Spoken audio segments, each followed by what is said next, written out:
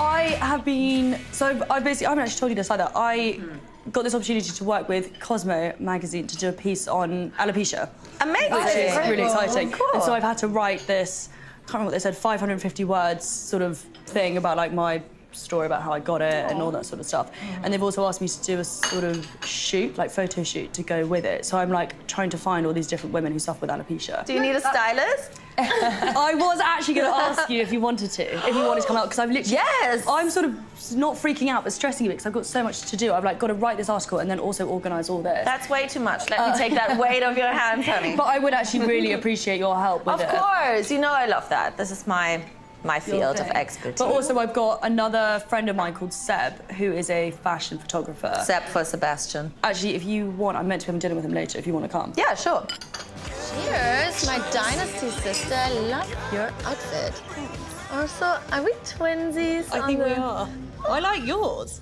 I feel like I'm colouring off on you, literally.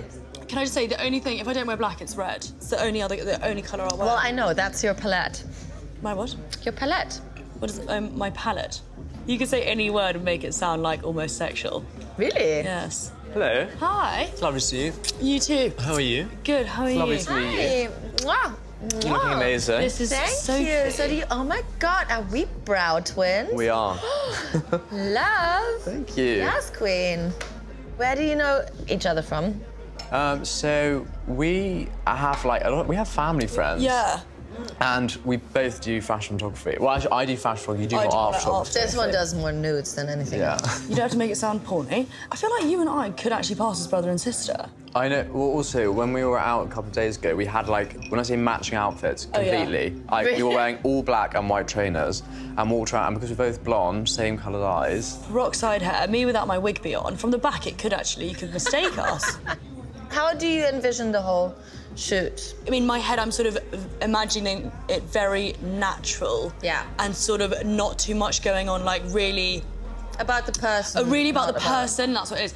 But they're meant to be, it's meant to be sort of upbeat. It's not meant to be like depressing and stuff. It's like that's these women the last thing we want. Exactly. I'm really excited. I'm actually really excited. You do look quite stressed, though. That's why I just want to say. That's why I've got you both coming, because I am a bit. Like, Mama's here to help. Thanks. Don't worry. It's not my first rodeo in the fashion world. Is that right? Yeah, those are really good, actually. Hey, Shatsi, that was great. How amazing are her eyes? Insane. I mean, she doesn't need jewelry. She's got the sapphires right here. Yeah, it's quite amazing, like, hearing all their, like, stories and stuff. Yeah. And they're all so, like, beautiful. No, like, they are. Inside and out kind of thing. No, definitely. And I think it's such an inspiration to, like, especially young girls who read this. Yes. Exactly, and it's so courageous as well to do this in front of everyone. Like, I know, I feel a bit funny standing here with like my wig on. I'm like, oh. I was going to say, how has it made you feel and like think about your own alopecia?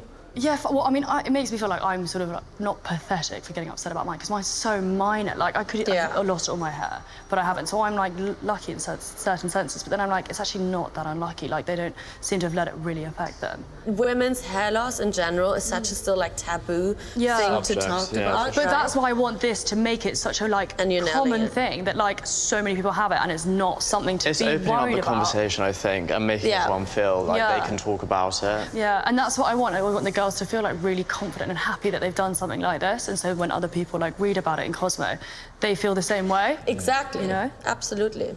I just really hope they know how beautiful they really are, like regardless of having hair or not. They will. They will. The pictures say it all.